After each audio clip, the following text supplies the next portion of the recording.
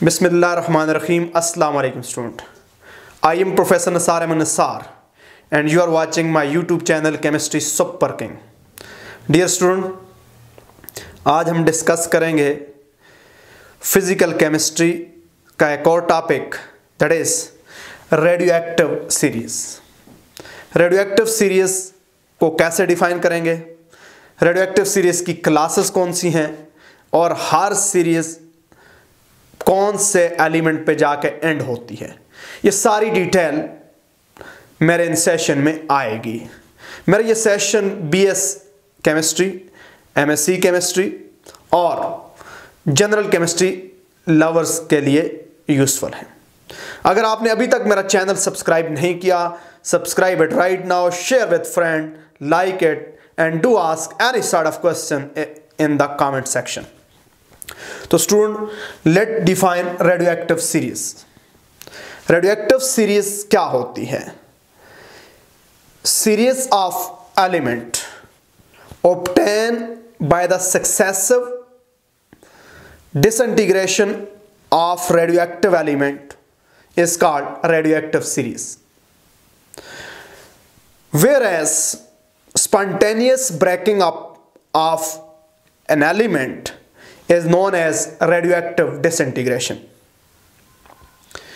Element की वो list जो रेडियोएक्टिव एलिमेंट की मसलसल डिसइंटीग्रेशन से हासिल हो, एलिमेंट की उस लिस्ट को, एलिमेंट की उस ग्रुप्स को रेडियोएक्टिव सीरीज या रेडियोएक्टिव डिसइंटीग्रेशन सीरीज कहा जाता है। डियर स्टूडेंट, जो हैवी एलिमेंट्स होते हैं like uranium, like thorium, like polonium, like radium, वो कॉन्स्टेंटली ब्रेक हो रहे होते हैं into fresh radioactive atom with the mission of alpha, beta और gamma rays from there nuclei. Mean atom of heavy element like uranium, thorium, polonium, radium etc. are constantly breaking up into fresh radioactive element with the emission of alpha particle, beta particle or gamma rays from their nuclei. The original atom which is also called parent atom disappear and gave rise to new element which is called daughter element. These new elements are also radioactive and spontaneously break up in their turn.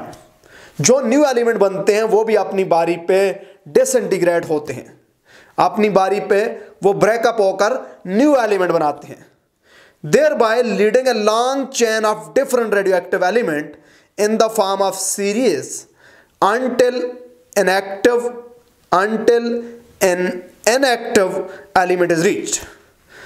इस तरह element की एक लंबी line radioactive element की बन जाती है in the form of series, यहां तक कि हमारे पास एक ऐसा एलिमेंट आ जाए जो रेडियोएक्टिव ना हो। इस सीरीज ऑफ एलिमेंट को जो सक्सेसिव डिसइंटीग्रेशन ऑफ एलिमेंट से बने, इसे हम रेडियोएक्टिव सीरीज कहते हैं। डियर स्टूडेंट, याद रखिएगा, there are three radioactive series of natural occurring radioactive element. All the natural occurring radioactive element belong to one of the three series, which are uranium series, thorium series and actinium series. In series को नाम दिया गया है after the name of element that is at the head are near to the head of the series. In series को uranium series को नाम दिया गया चूंकि इसके स्टार्ट में यूरेनियम एलिमेंट है, थोरियम सीरीज को नाम दिया गया चूंकि इसके स्टार्ट में थोरियम एलिमेंट है। यानी इन सीरीज को नाम दिया गया उन एलिमेंट के बेस पे जो इन सीरीज के हेड पे हैं या हेड के वेरी नियर है। डियर स्टूडेंट, याद रखिएगा, इन तीन सीरीज को, all these series which are called radioactive series end with a stable isotope of lead, ये सारी तीनों की तीनों सीरीज आके लेड के स्टेबल आइसोटोप पे एंड होती हैं, जो होता है lead 82-206, and which is very stable isotope because in the lead both number of proton and number of neutron are magic number. That's why it's a extra stable isotope. Student याद रखिएगा, some element of each series emit alpha particle whereas some other element emit beta particle. Series के कुछ element alpha particle emit करते हैं, कुछ element क्या करते हैं, बीटा पार्टिकल एमिट करते हैं. Although no one atom can go both the way, कोई एक एटम दोनों तरीकों से नहीं जा सकता. Some atom, कुछ atom, some atom go either of two way and cause branches in series. कुछ एटम ऐसे होते हैं जो some atom go either of the two way, कुछ एटम, सारे नहीं, कुछ एटम दोनों तरीकों से जा सकते हैं और इस तरह सीरीज के अंदर ब्रांचेस काज करते हैं. अब पेरेंट एलिमेंट किस पाथ से जाएगा, at the end same product बनेगा. At the end same product बनेगा. एट द एंड हमारे पास दोनों पाथ से जो एंड प्रोडक्ट आएगा वो क्या आएगा, सेम आएगा. स्टूडेंट में पहली सीरीज पे बात करता हूं, that is uranium series. Uranium series is also called 4n+2 series. इसको 4n+2 series का नाम दिया जाता है. क्यों नाम दिया जाता है? Because mass number of element of this series are given by this expression in which n is integer.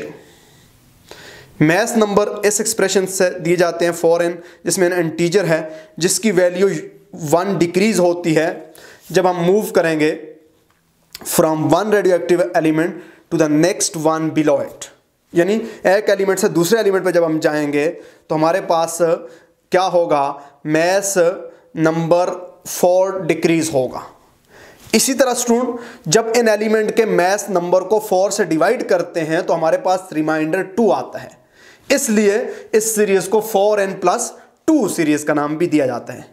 इस सीरीज में जो पेरेंट एलिमेंट होता है वो होता है यूरेनियम. अब ये यूरेनियम पास होता है थ्रू सक्सेसिव डिसइंटीग्रेशन और फाइनली ट्रांसफॉर्म हो जाता है into stable isotope of lead. कैसे? अब स्टूडेंट मेरे पास यूरेनियम 92-238 है. ये क्या करेगा, ये अल्फा पार्टिकल एमिट करेगा. जब ये अल्फा पार्टिकल एमिट करता है तो इसके एटॉमिक नंबर में 2 कमी आ जाती है और मैस नंबर में 4 कमी आ जाती है. तो एटॉमिक नंबर जब 2 हम कम करेंगे तो हमारे पास जो एलिमेंट बनता है वो होता है थोरियम.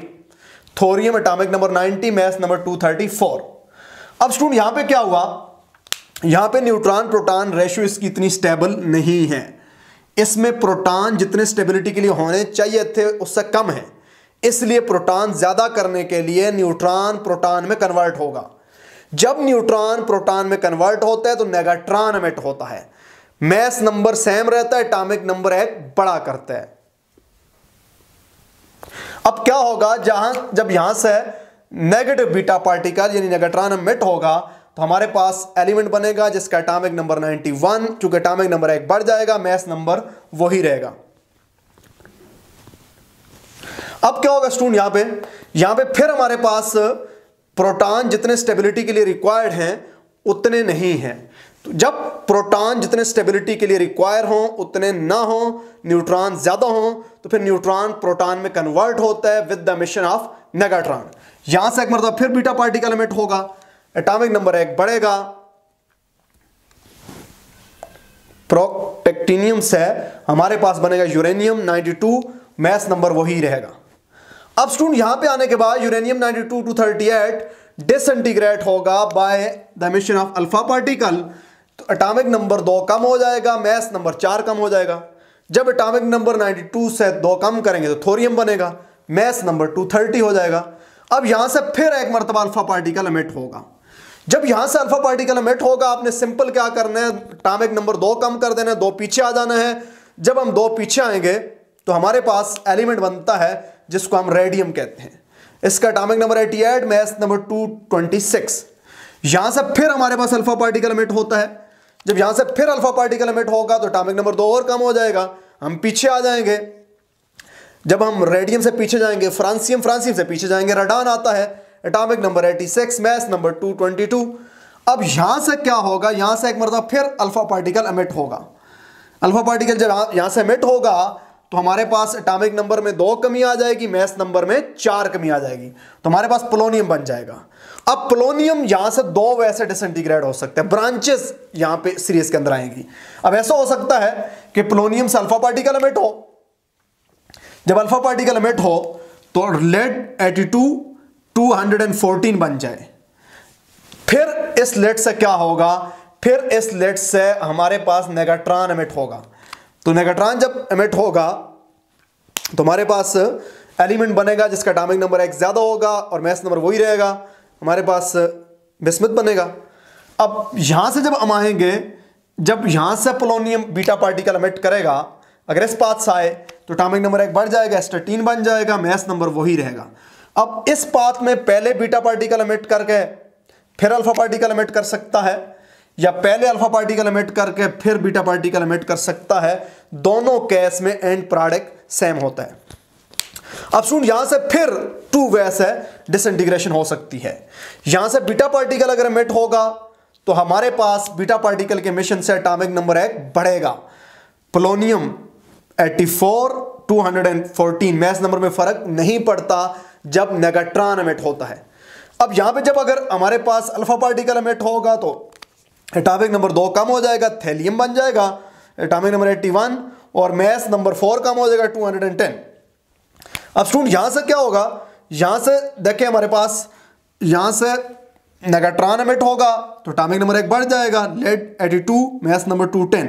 अगर इस पाथ से आएंगे, अब यहां पे हमारे पास अल्फा पार्टिकल एमिट होगा, जब अल्फा पार्टिकल एमिट होगा तो एटॉमिक नंबर 2 कम, मास नंबर 4 कम, तो फिर भी वही प्रोडक्ट हमारे पास एक मरतबा फिर बन गया। अब लेड 82 210 से हमारे पास निकलेगा नेगेट्रॉन, तो बिस्मथ बन जाएगा जिसका एटॉमिक नंबर 83, मास नंबर 210 होगा। यहां से फिर 2 से डिसइंटीग्रेशन हो सकती है, जहां से हमारे पास नेगेट्रॉन एमिट हो सकता है, एटॉमिक नंबर 1 बढ़ जाएगा, पोलोनियम आ जाएगा, मास नंबर पे कोई फर्क नहीं पड़ेगा। जबकि यहां से फिर अल्फा पार्टिकल जब एमिशन होगी तो लेड 82 206 बन जाएगा। यह स्टेबल आइसोटोप है। ऐसे इस बात से भी डिसइंटीग्रेशन हो सकती है और इस बात से भी डिसइंटीग्रेशन हो सकती है कि यहां से पहले क्या हो जाए, अल्फा पार्टिकल एमिट हो जाए, एटॉमिक नंबर 2 कम हो जाए, थैलियम बन जाए, मास नंबर 206, एटॉमिक नंबर 2 कम हो जाए, मास नंबर 4 कम हो जाए, और फिर इसके बाद यहां से क्या हो जाए, नेगेट्रॉन एमिट हो जाए। नेगेट्रॉन एमिट होने से मेरे पास बनेगा लेड 82, मास नंबर 206। अब सुन, याद रखिएगा, अब लेड की जब मैं बात करूंगा तो मेरे पास क्या होगा, लेड की जब मैं बात करता हूं तो lead 82 206 is very stable isotopes, इसमें रेडियोएक्टिविटी इंड्यूस नहीं हो सकती। इस तरह यूरेनियम सीरीज यहां पे आके एंड हो जाएगी। तो ये स्टूडेंट हमारे पास पहली सीरीज थी जिसको हमने यूरेनियम सीरीज का नाम दिया। उम्मीद है कि आपको मेरा सेशन समझ आया होगा। If you have any sort of question, do ask in the comment section. Thank you very much.